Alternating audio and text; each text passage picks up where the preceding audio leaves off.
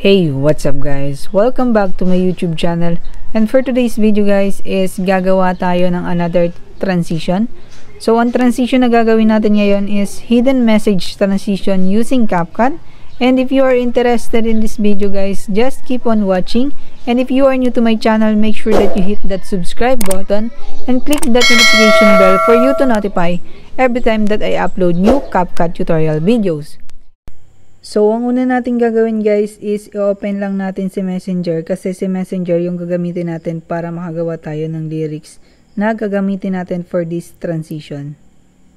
And then, pagka-open natin guys ng Messenger, i-type lang natin lahat yung lyrics. And by the way, naka-display naman sa screen kung ano yung lyrics na ita-type nyo sa mga Messenger nyo. And pagtapos natin i-type guys, i-screenshot lang natin lahat. And then, next naman natin na gagawin is i-unsend natin lahat. And then, pag na-unsend na natin lahat, screenshot ulit natin kasi yun yung gagamitin natin para sa transition na to.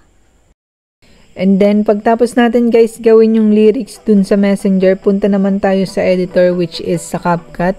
And then, open lang natin si Capcut. And then, pagka-open, create lang tayo ng new project. And then, una natin gagawin is select natin yung ating lyrics sa photos. So, select lang muna natin yung unsend. And then, pindutin natin yung add button sa baba. And then, next naman guys is select natin yung overlay. And then, mag-add tayo ng overlay. So, which is yung gagamitin nating overlay is yung message or yung lyrics na hindi pa na-send. Then, pindutin lang natin yung add. And then, next naman guys is punta muna tayo sa format. So, select natin yung format which is 9:16. And then, back tayo. And then, next naman is i-delete natin yung watermark ng Capcut sa dulo. And then, punta tayo sa paglalagay ng audio. And then, extracted. And then, sa video guys, select nyo lang yung video kung saan i-extract nyo yung audio. Which is, yung audio is nanggaling din sa TikTok. And by the way guys, yung link is nasa description box. So, pindutin lang natin yung audio and then import sound only. And then, i-adjust muna natin yung audio. And then, i-match natin yung ating image or yung main image natin dun sa audio. And then, same dun sa overlay. So, i-match lang natin.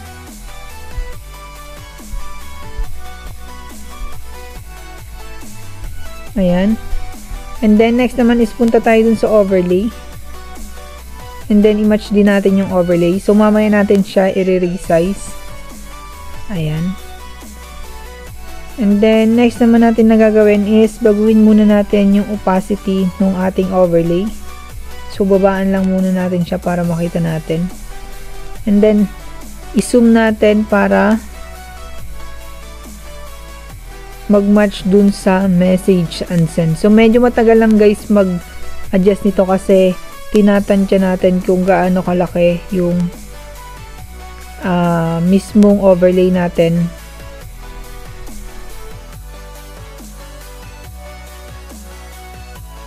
So, ayan, pag nailagay na natin guys, punta naman tayo dun sa audio. And then, select lang muna natin yung audio. And then, sa volume, hinaan lang muna natin yung volume ng audio para hindi nakaka-distract. And then, next naman is, sa audio pa rin, select natin yung match cut. And then, meron ditong option, yung auto-generate. So, select lang natin yung auto-generate.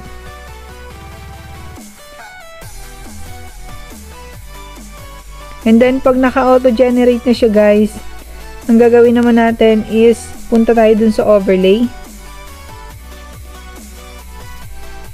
Select natin yung overlay. And then, next naman is punta tayo sa masking. And then, select natin dito yung film strip. And then, i-resize natin siya. Oops. So, i-resize muna natin. Wait lang, nag-close. So, ayan. Balik tayo dun sa masking. And then, i-resize natin siya. So, dapat yung pagre-resize natin guys is yung single line lang ng lyrics yung makikita. Ayan.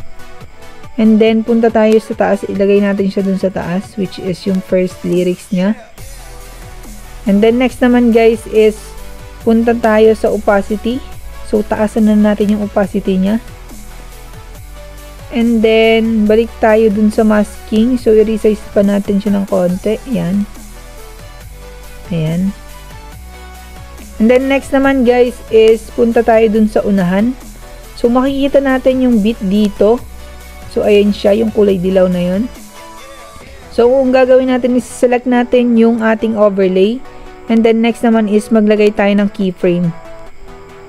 And then, next naman is maglagay tayo ng keyframe ulit dun sa susunod na bit, which is hindi natin pipindutin yung keyframe dito sa taas, which is pupunta tayo sa masking, and then i-move natin yung masking natin para dun sa next lyrics. Ayan. And then next naman is check lang natin to sa baba, and then punta tayo dun sa next beat, and then add lang natin yung keyframe which is dun sa malapit sa play button. So, paulit-ulit lang siya guys. And then, next naman is punta tayo sa next beat. So, paulit-ulit lang yung process, and then masking ulit. And then, i-move natin siya. Ayan. And then, check ulit natin, and then lipat tayo ng keyframe or ng beat. And then, pindutin natin yung keyframe or add keyframe. So, bakit hindi tayo lumilipat kapag nag-a-add tayo ng keyframe? So, mamaya explain ko sa inyo kung bakit hindi tayo lumilipat kapag naglalagay tayo ng keyframe or pinipindot natin yung keyframe malapit dun sa play button. So, lipat tayo ng beat. And then, punta ulit tayo sa masking. And then, ilipat natin yung masking natin para dun sa next lyrics. And then, check ulit natin. And then, lipat ulit tayo ng beat, and then mag-add ulit tayo ng keyframe, and then paulit-ulit lang yung process. So, punta ulit tayo dun sa next keyframe, and then punta ulit tayo sa masking, and then ilipat natin or i-move natin dun sa next lyrics. Then check ulit natin, punta naman tayo dun sa next beat, and then add keyframe, and then lipat ulit tayo ng beat. And then, next naman is lipat tayo sa masking, and then i-move ulit natin. Ayan. And then, check ulit, and then lipat ng beat, and then add keyframe. So, bakit tayo nag-add ng keyframe and hindi natin ginagalaw yung ating masking? So, yun yung purpose nun is para mag-stack dun sa lyrics na yon yung ating masking. Kasi pag nagtuloy-tuloy tayo or nilagay natin dun sa susunod na bit yung ating keyframe is magtutuloy-tuloy lang yung masking natin, which is parang hindi niya binabasa yung lyrics. Then next naman guys is punta tayo dun sa next beat, and then add keyframe, and then lipat tayo na next beat, and then masking, and then ilipat natin. Ayan. And then check lang natin. And then, lipat ulit tayo ng next beat, and then add keyframe. So, paulit-ulit yan lang yung paglalagay ng beat art ng keyframes. So, i-pass forward na lang natin guys para mabilis.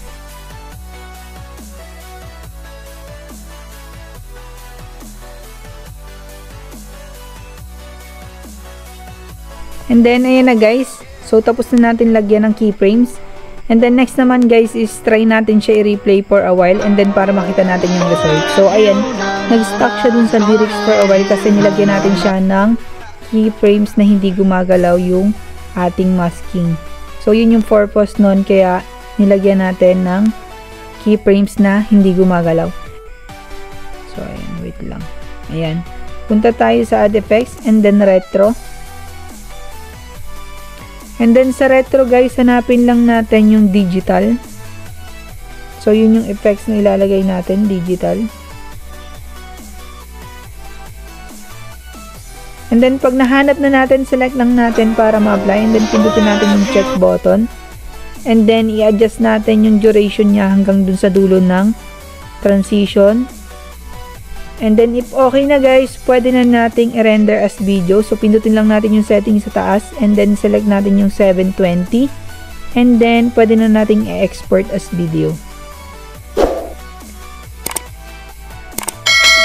And then, pagtapos guys natin ma-export, pwede nyo nang i-post sa inyong social media platforms account like TikTok, Facebook, Instagram, or anumang social media platforms account meron kayo. And that's all for today's tutorial guys. Thank you!